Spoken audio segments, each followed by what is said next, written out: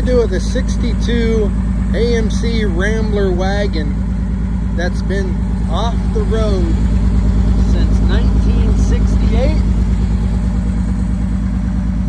You file the points, you put new plugs in it, you turn it over by hand a couple revolutions, rebuild the carburetor, hot wire it,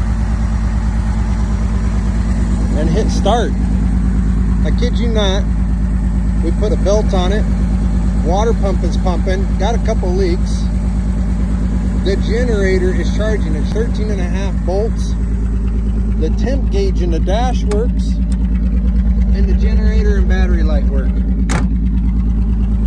How cool is that?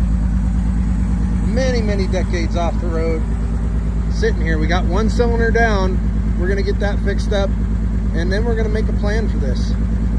Thanks for watching.